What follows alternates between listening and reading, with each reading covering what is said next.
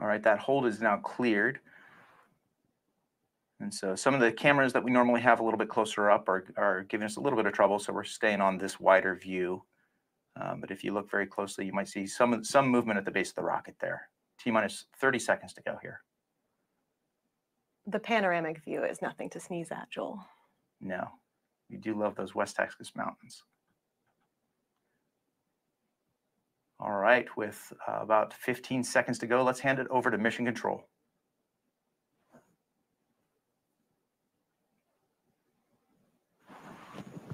T-minus 15, guidance internal. TM is ready for boost.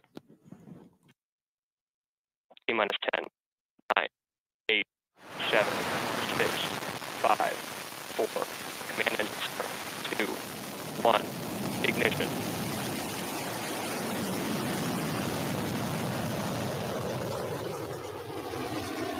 All right, the new Shepard has cleared the tower and is heading to space. You see our mission countdown is a little misaligned with the actual countdown clock there, and that's okay. We are heading up to space now. New Shepard is flying through the atmosphere. BE-3 is providing 100% power level at this point.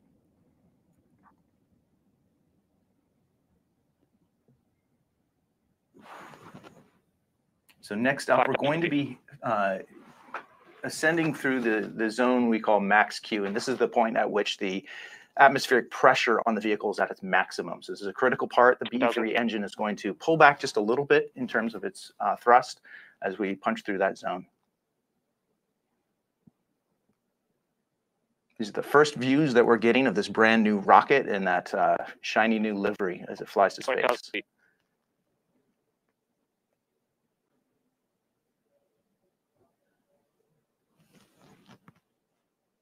And there we go. We've passed max Q. Now BE-3 is going to punch back up to 100% power level, which is going to help the rocket move faster and faster up through the atmosphere. Right now we're at 50,000 feet and climbing, just approaching about 1,000 miles an hour. So as we keep watching the propulsion module head to space, you see those racing stripes at work. Right now, if there were to be astronauts on board, they would be experiencing about 3 Gs. So enough to know that you're really on a ride. Of course, today we only have payloads in the capsule. We're approaching 100,000 feet now, about 1,500 miles an hour. Now, one of the next milestones that we're going to come up to here will be MECO. That's main engine cutoff, and that's when the vehicle stops thrusting forward and will start coasting into space.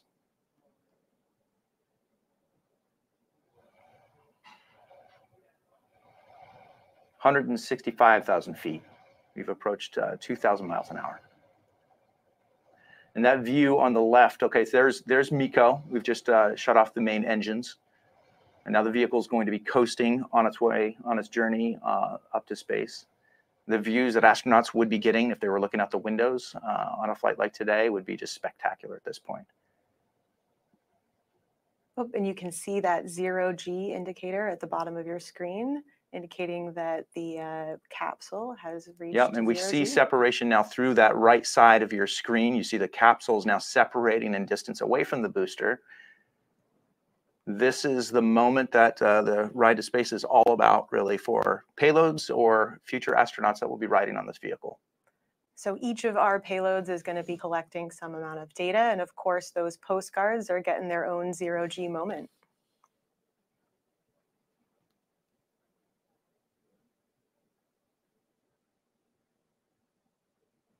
About 3.5 minutes into the flight, we are approaching the Kármán line at this point. New Shepard is, you can see the velocity, the miles per hour is decreasing now on the left side as we approach the apogee moment.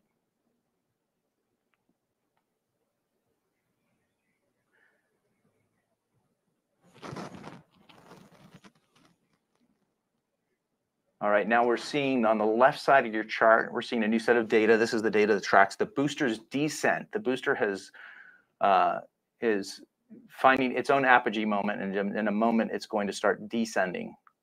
All right, it has hit its apogee and is now descending back to West Texas. Meanwhile, the crew capsule is continuing to ascend to its own apogee. giving plenty of zero-G time to those payloads on board.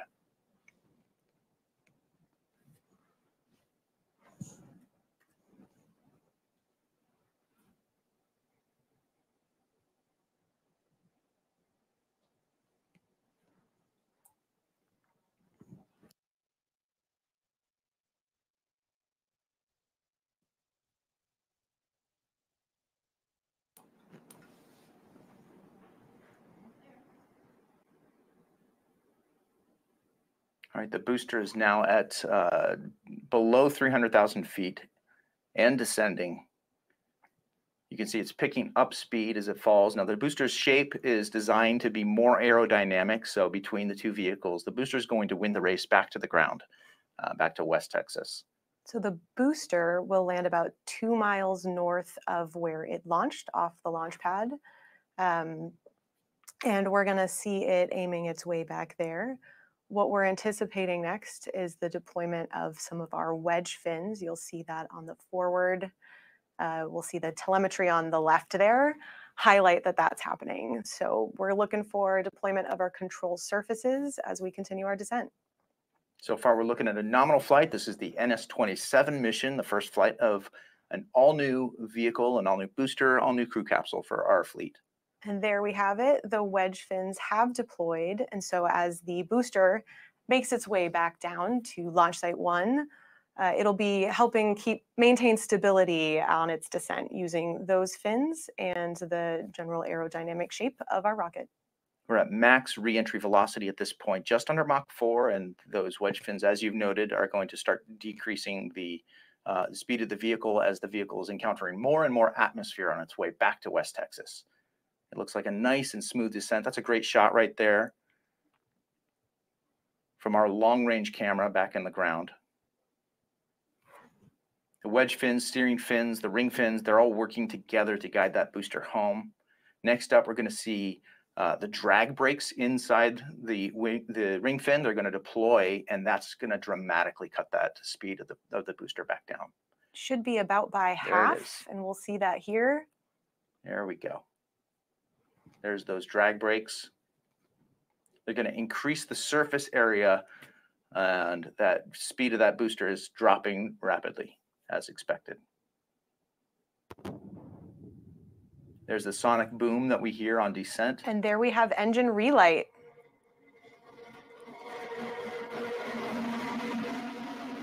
The landing legs are deploying. That new Shepard hover.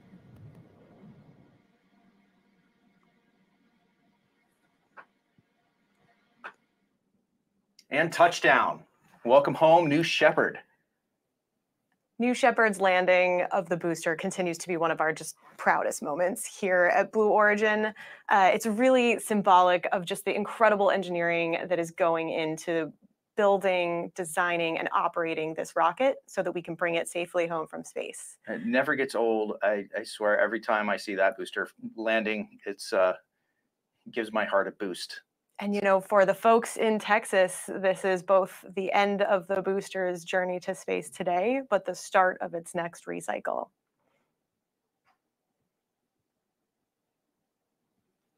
Let's wait now as the team reacquires the view of our crew capsule.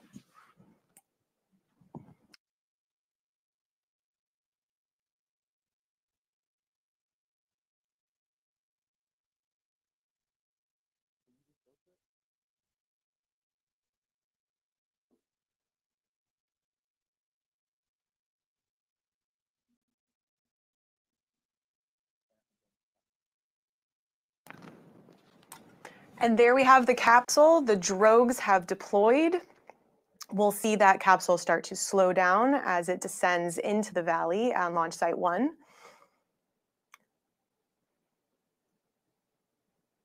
It looks like the main chutes are out. So we are zoomed in here on the capsule, but if we were to zoom out, you'd see those 3 beautiful red and blue main parachutes. Yeah, there they are right there. Beautiful. So those parachutes are essential in providing that gentle touchdown for the capsule, both for our payloads today and future astronauts. In addition to the parachutes, New Shepard features a retro thrust system that's on the base of the capsule. So to make the final touchdown even smoother, you'll see that burst of air. If you've ever seen a New Shepard launch, it's a very characteristic moment. And now we are getting a little bit of a choppy feed on the video, but the telemetry is coming through here, so you can see that the capsule is descending. There's the mountain range behind the capsule. 16, 17 miles an hour is the totally nominal descent at this point for the mission. But those retro thrusters should take that down to just a few miles an hour, a very easy descent.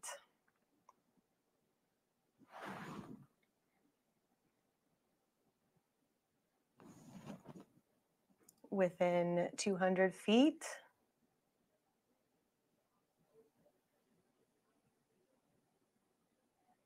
And touchdown.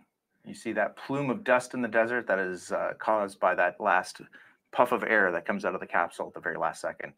Wow. Welcome home, New Shepard. This was a great mission, great day watching this new vehicle fly to space and back. This moment, of course, is culminates every mission when the crew capsule touches down. This is normally when we're welcoming home our astronauts that are going to be on board, and hopefully very soon we'll see astronauts on board this vehicle. I want to say welcome to the fleet for this brand new vehicle. And you know, all of this, when we're broadcasting these missions, it's really all about the human spaceflight, the age of human spaceflight is really opening up here. And these New Shepard missions, it's really all about whether you would like to fly to space on New Shepard and purchase a seat on a future ride to space. Maggie, tell our viewers, what do they do to start that journey? Sure, Joel. If you're interested in flying on New Shepard, you only have to visit blueorigin.com. You'll see a button there in the corner that you can click that says Fly to Space, and your own journey to the Kármán line is going to be closer than you think. And if you want to join the team that helps send those astronauts to space, all you got to do is visit our website. More details are going to be found at blueorigin.com/careers. We have hundreds of positions open across our facilities that you can see here on the screen. Machinists, programmers, engineers from Florida and Alabama up to Seattle. We would love to have you join our team. And if that's not enough for you, we also have some great merchandise available, including today's very cool mission patch. There it is. And you can see it depicts that brand new booster and capsule, that new livery that we just saw fly to space and back. Yeah, we see a cool reference there in the background to the Club for the Future with that postcard stamp there in the background. And there's some other references to today's payloads. I can't wait to get one of these patches for my own collection. We need to both complete our collections, I think, Joel. Every mission. All right. Well, this is a great launch. Thanks for being here today. My name is Joel. For Maggie here and the whole crew at Blue Origin, we want to thank you for joining us. And until our next launch, Gradatum ferociter.